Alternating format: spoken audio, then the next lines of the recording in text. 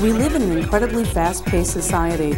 For the majority of us who live in an urban environment, we don't get to spend much time with our animal companion, particularly during the work week. This is why doggy daycare centers, dog walkers, and boarding facilities are so busy. Like any relationship, the lack of quality time, touch, and connection can make us insecure, distant, and anxious. Dogs experience the same anxiety, but unfortunately they tell us with behavior that is not always acceptable. There is so much truth in the statement that a dog is a man and woman's best friend. They work, live, and play with us. They are family members. Billions of dollars are spent each year on our dogs for health care, food, gifts, entertainment, and daycare. We give so much to our animal companions, but for many of us, time is the commodity in which we fall short. The quality of time spent with our animal is as important as the quantity of time. Through massage or touch therapy, you can attain quality time within minutes. Unlike petting your dog, which is a wonderful expression of love, massage is a touch with focus and intent. Massage, by definition, is the manipulation of any soft tissue of the body. Soft tissue includes skin, muscles, ligaments, tendons, and connective tissue. Massage affects the internal organs and all the systems of the body. More and more people every day are discovering the value of massage. People are learning about massage through the media, workshops, pet professionals, or by instinctively working with their own pets. The effects and benefits of massage are the same for our animals as it is with ourselves. Massage accustoms your dog to being touched, which can help when visiting the groomer or vet. Massage decreases your dog's stress level.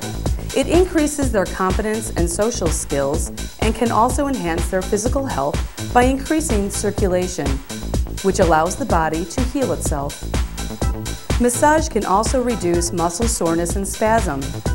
From the highly active dog to their not-so-active counterparts, better known as couch potatoes, to the weekend warriors. Massage, along with good nutrition, exercise, and various forms of preventative medicine, can prevent the disease process and keep joints healthy and fluid. Massage increases circulation, which helps move oxygen and blood throughout the body while removing toxins and waste products. Our pets look healthier as their skin and coats receive more nutrition, as well as their internal organs. Massage is also a form of passive exercise, which is crucial for the geriatric dog, which can't exercise as much, for the sick dog, which is recovering from an injury or illness, and for the terminally ill dog, which eases their pain. We're here to tell you firsthand about the benefits of massage and just how much we like it.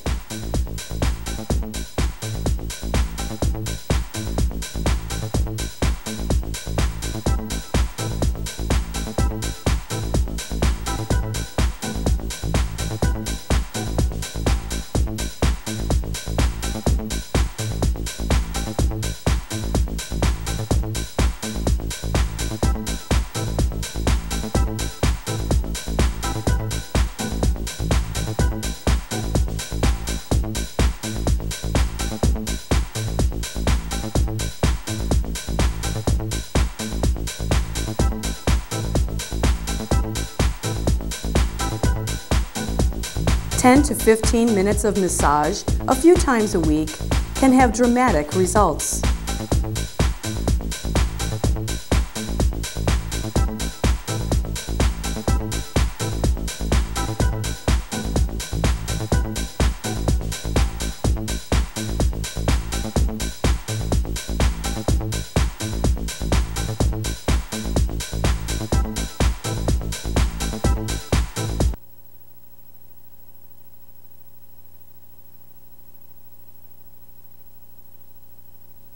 Hi, we're here to show you a few massage techniques that you could do anytime during the day with your dog.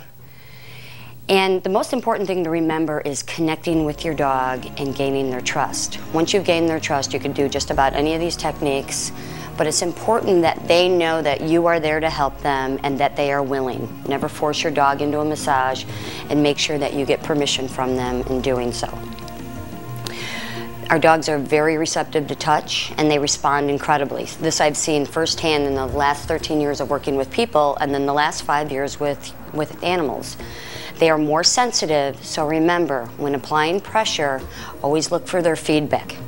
Now, for all of these techniques, you want to remember the rhythm in which you're working on, and the rhythm is the rate of speed. Sometimes we want to stimulate our dog. We don't always want to get them in relaxed state. If they're geriatric or if they're a couch potato, they don't get a lot of movement, or they're overweight, this is a way of stimulating their blood flow and getting them ready for activity, especially if they're an athlete also. And this gets them ready for competition, to go out. It keeps their joints limber, and this way they won't be so prone to injury when they go out and play. So whatever your dog's energy level is, you want to match that energy level. So if they're sluggish like this, I'm going to start slow, but if I want to get Joshy up to do some movement, I will speed up my rhythm and incorporate those techniques according to my intent. My intent is to speed them up. If I want to relax the dog, my intent is to slow down the rhythm and the rate of hand movement and get them into a relaxed state. Now, the pressure that we're going to use is basically, always remember, less is more. It's like taking your fingers and pressing your eyeballs very gently. Now, you can feel how gentle that touch is. You never want to start out touching your animal with more than that pressure. With the palmar aspect of your hand or your palm, you'll have a more generalized, lighter pressure. When you go into using your fingers or your thumb, it's more direct. So remember, the pressure is going to be greater even though you may not necessarily feel it. Your easiest indication of what your pressure is how they respond. If they're flinching, pulling their limbs away, twitching, or looking up at you, they will let you know that your pressure is too much and to lighten up. The more work they get, the better the pressure it is, the more they can accept the pressure, and they will actually tell you to go deeper, and they will press their body into you. So remember, you may only get a few minutes of massage originally when you're working with your dog, but the more you work with them, the more time they'll let you work with them. If you're working with a smaller dog, they may not be able to tolerate as much time as a bigger dog. And I've seen very large dogs tolerate almost up to an hour massage, which is the typical length of time for us humans when we get a massage at any given time. Now, it's good to apply massage usually on the floor for bigger dogs. Smaller dogs you can work with on your lap. For today's purposes, we're going to use a massage table. I know for the most part, most of you do not have a massage table, but for this demonstration, we're going to use one. And sometimes I will be crossing over Joshy's body. It's not always indicated to do that, particularly if the dog is standing up or if the dog is sitting down, because that can be kind of invasive, especially if you're not working with your own dog and they're not comfortable. It's kind of like getting into their space and they're not comfortable with it. So the first technique that we're going to learn is called passive touch or laying of hands. And all that is putting both hands on the body, feeling the energy of the dog, and just gently holding that one area. Remember, with all of these techniques that we're doing, you want to breathe. And you don't want to stop breathing because the dog will pick up on that and they will also stop breathing. Breathing helps the energy exchange and it helps get blood and oxygen to the tissue of the area that you're working. So being in tune with that, you can work passive touch anywhere, and it's indicated when other mechanical forms of touch are not, such as if there's any contracture, spasm, or really just a lot of sensitivity in that area. This is very, very, very relieving to hold this.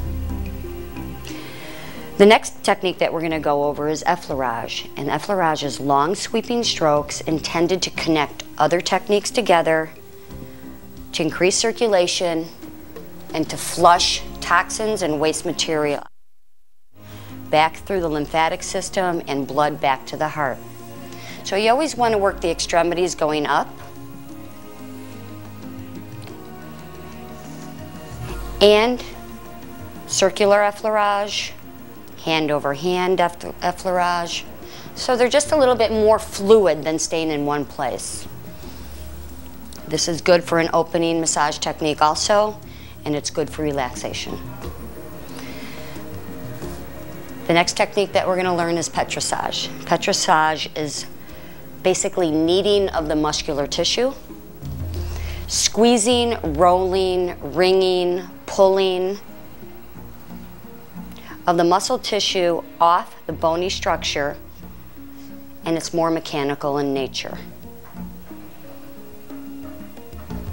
A variation of kneading along with this squeezing is called skin rolling, where we're picking up the skin and sometimes the muscle structure, and we're kind of like taking it like a spider crawling. We're grabbing the skin and then with our fingers leading in one direction and following with our thumb behind it. This is really a good technique for dogs because a lot of times their skin is very pliable and they have a lot of it around the nape of the neck, and you can squeeze and roll and squeeze and roll, and you can see he really enjoys that. Again, this is a pumping technique that helps to squeeze the toxins out of the tissue, and as you see, I'm following that with an effleurage technique. And it feels real good. The next technique that we want to learn is compression. Compression is very effective for recovery after exercise, and again, it's mechanical in nature. All we're going to do is stabilize. You never want to press down on a joint like we had said before, and it works very well for bigger muscle groups or the belly of the muscle.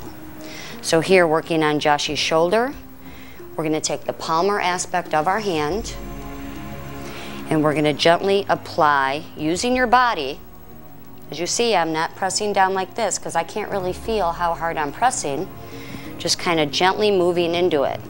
Now take into account the pressure when we had talked about how much pressure to apply. This is very, very, very gentle. Particularly if the animal has just got done exercising, they're going to be very sore as if they just worked out.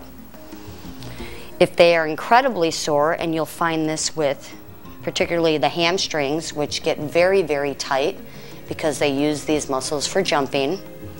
And again, I'm going to stabilize underneath the leg because I don't want to press down on the hip like that. Some gentle compression with a hold.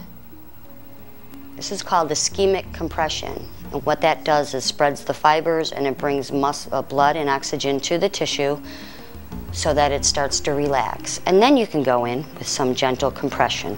Again, it's very, very, very gentle.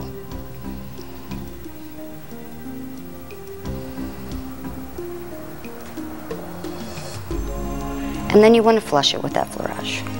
So compression is very good to stimulate a dog before activity, and that's okay if it's a little firmer and you want to go faster. And you can do this on smaller muscle groups. You might use compression with your fingertips and your thumbs. And you can do this on all parts of the body as long as you're not pressing on the joint areas or the spine. And then finish with effleurage. Next technique that we're going to learn is circular friction. And circular friction is either done with the palm of your hand over bigger muscle groups, and you're actually crossing the muscle fibers. Now, a lot of times we'll use our fingers, either 2 fingers, 1 finger, and sometimes all the fingers, to go across the tissue, and we're actually pressing the muscle tissue into the bone and applying a friction motion back and forth over the tissue in a circular manner.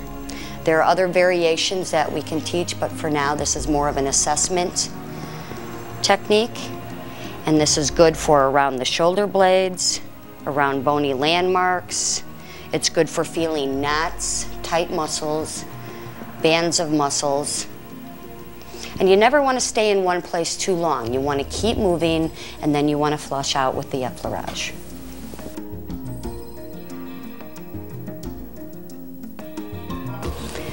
Remember never to do any of these techniques over any of the joints, the elbow, the wrists. You never want to apply any of these techniques directly on the spine, which runs from the top of the dog's head all the way back to the hip area. And again, never any direct pressure, always on the side of the spine.